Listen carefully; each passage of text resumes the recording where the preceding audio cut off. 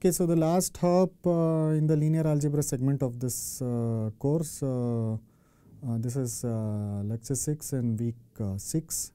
We'll be looking at one final thing about principal component analysis, a discussion that we started 3 lectures ago. In today's lecture, we'll understand how PCA can be done efficiently in high dimensions. What I mean is, given data set with data points say in some d-dimensional space, where d is assumed to be large, and suppose you are given n points. So consider a situation where the features are high dimensional. These input points are features, and but the number of points are small. So it's a lot efficient to work with, say, n cross n matrices as compared to d cross d while doing all computations, in particular computing the eigenvalues and eigenvectors. Now, if I were to apply the PCA algorithm naively as it is, then I'll be working with d cross d matrices, and that would take up a lot of computation. In this lecture, we'll illustrate a very neat trick where instead of working with d cross d matrices, I can work with some n cross n matrix.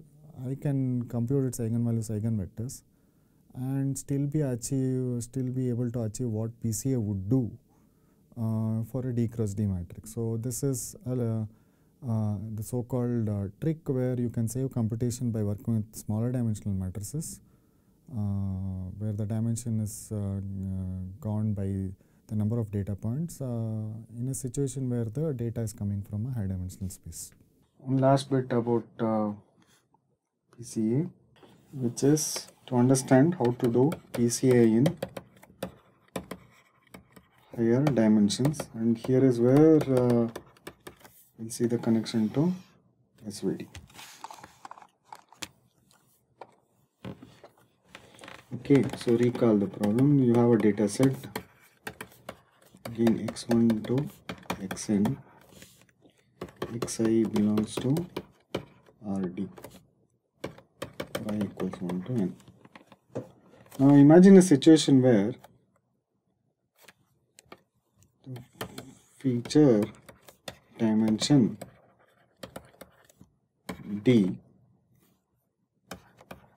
is much larger than number of data points n.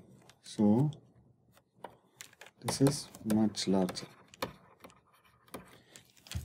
So, or it is easier to handle n cross n matrices than d cross d matrices. So d cross d is, we are looking at huge matrices. So in this case, now if you recall PCA, what does it require? Requires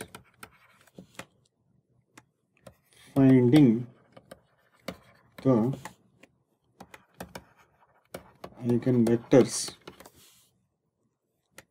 of the matrix C, which is 1 by n summation I equals 1 to n xi minus x bar to xi minus x bar transpose, where x bar is the average. Yeah. Here x bar, if you recall, is summation I equals 1 to n xi. Now this is a d cross d matrix.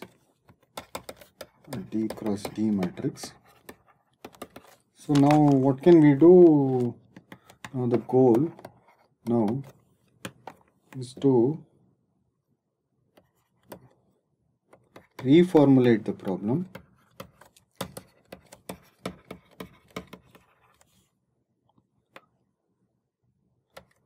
as finding the eigenvectors of a n by n matrix. If we can do this, if we can implement PCA by finding eigenvectors of a n cross n matrix, then it's going to be a lot more efficient than the original PCA algorithm, which has to find the eigenvalues and eigenvectors of the d cross d matrix C. Okay. Now notice that rank of this matrix C is less than or equal to n. Okay.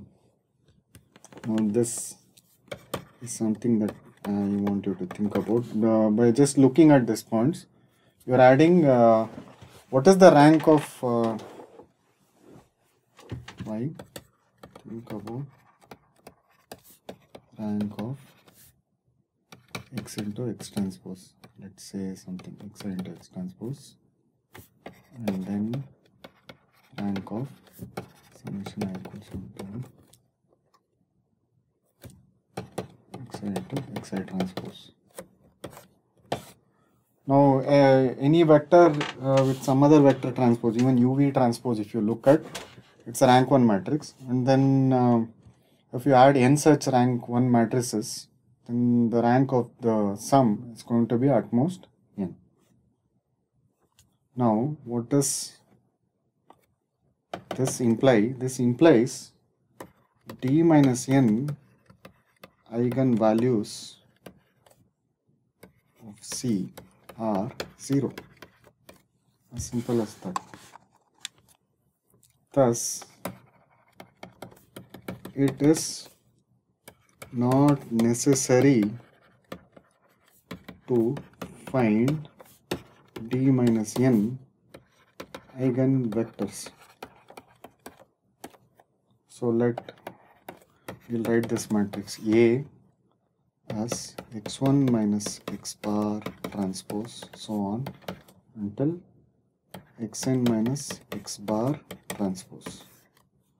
Then, most important,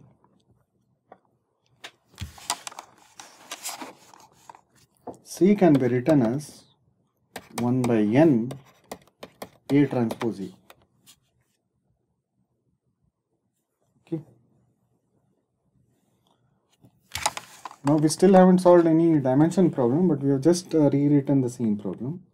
Now let Ui be an eigenvector of C corresponding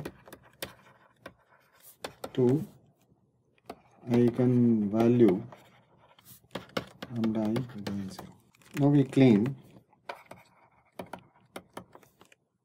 lambda I is an eigenvalue of 1 by n A into A transpose. And the reason why we are doing the switch is because this is a n by n matrix, A into A transpose, whereas A transpose A is a D cross D matrix. Now the proof is short and simple. You have lambda I times A Ui is the same as just A of lambda I Ui. Now lambda I is a eigenvalue of A transpose A, so I have A times 1 by n A transpose A Ui. Since lambda I is an eigenvalue of C equals 1 by n A transpose A.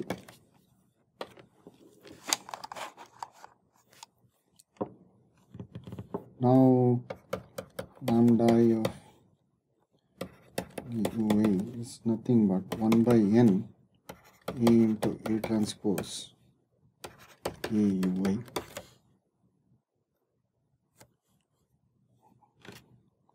Now if you read this equation the other way, that is 1 by n A into A transpose applied on some vector A Ui is equal to lambda I times A Ui, implies lambda I is an eigenvalue of 1 by n into A transpose.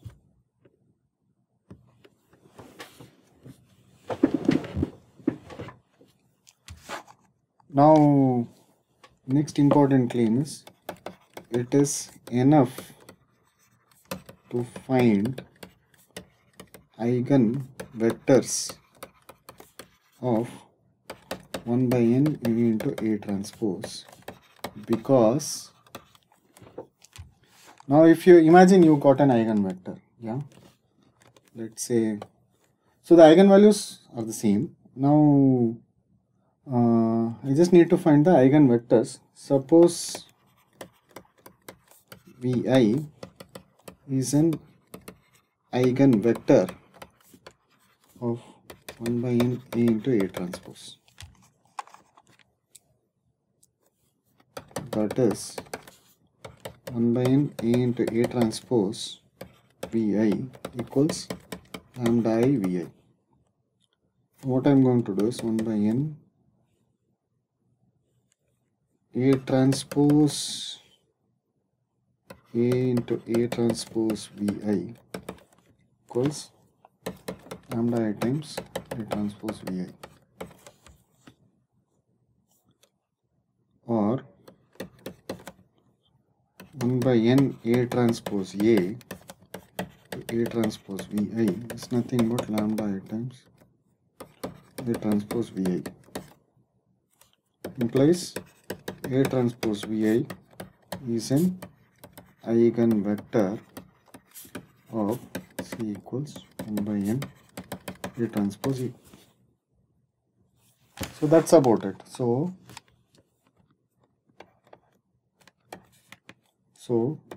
instead of working with a times D matrix C equals 1 by n A transpose A to find its eigenvalues slash eigenvectors, it is enough to find eigenvalues slash eigenvectors of 1 by n A into A transpose, which is a n by n matrix. Now this is really the punchline. So PCA can be implemented efficiently in higher dimensions by just working with PCA can be implemented efficiently in higher dimensions. That's really the point of this passage. Okay, a recap before we end the discussion about PCA. So what have we learned in today's lecture? We learned that one could apply PCA or implement PCA in higher dimensions efficiently, efficiency in terms of computation, by for a given data set with d-dimensional points and totally n points given. One could work with n cross n matrices, which is much lower dimensional quantities as compared to d cross d, compare its eigenvalues, eigenvectors, and still be able to achieve exactly what PCA does with a d cross d matrix. So at no point we are working with a d cross d matrix to compare its eigenvalues or eigenvectors. Instead, we just work with n cross n matrix and solve this problem efficiently in high dimensions. So that's really the main message of this lecture.